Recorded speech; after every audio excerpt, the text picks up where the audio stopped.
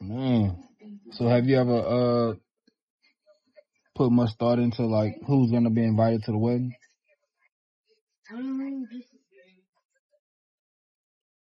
You got some people that can't come to the wedding?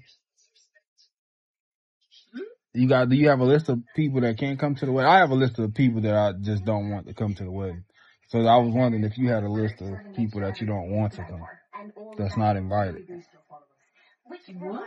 Yeah. You have a list of people that you don't want to come to the wedding? Yeah. Like, so do you think we need to have like, is there anybody on my side that you feel that can't come to the wedding? Like I have one person that on your side that's on my list that can't come to the wedding. Who you have on your list, Rob? Well, that's just I want to talk about it. I want to talk about it because I've never been married before, so I want to make sure I understand how this works. So who pays for the wedding? Does who pays for the wedding? Well, normally, traditionally, the bride's father or family pays for the wedding. All right. Okay. All right. So. Okay. So your dad's supposed to pay for the wedding? He's supposed to pay. All right. Okay. We ain't gonna get into all of that. Okay. All right. So that's how it's supposed to go. Yes. All right. So did you know that 90% of the marriages that don't last, that most of them are because the guy got down on the wrong knee?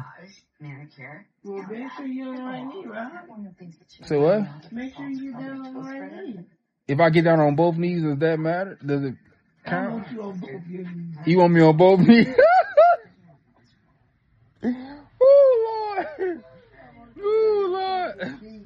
Ooh. So, but yeah, so you already have your maid of honors and maid, what they call majorette? Maid of honor and bridesmaids. Bridesmaids. That's a lot of people. Yeah. So do they have to pay to come to the wedding? What you mean?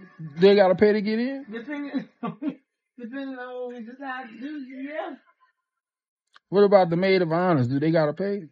Yeah, it's depending on what we They gotta pay to be in the wedding? I mean, they gotta pay for their dress and stuff. Oh. And if we have like a destination wedding or something like that, they gotta pay for that too. What can I do for you ladies today? Going back to who you don't want on my side to be at the wedding.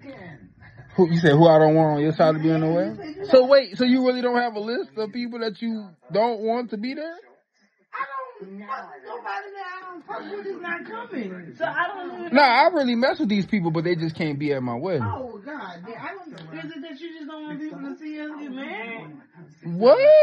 You know what, Scotty, don't pressure. What kind of question? insecure stuff is What that? kind of shit is that? Like, who do you not want to be at the wedding? All right, look, here's the thing. And I don't want you to take this in an offensive way, but I feel like if this is the one thing that I want to happen, at our wedding, you know what I'm saying? And I feel like it's big enough for me that it's a deal breaker that if they can't be at the wedding, dog. Okay, well, come on, Who you talking about? Your mama can't be at the wedding. So you don't want your mama can't be at the wedding, dog. Anybody could come to your mama, can't come to the wedding. Because all she do is stir up mess. And she always loud and all over the place and gonna want to control everything. Your mama cannot come to the wedding. And I, what you mean I don't want to marry you? So you gonna choose your mama over me? Your daddy already not paying for the wedding. So then you know what? Neither one of them can come to the wedding. That's this, boy. I'm tired of this.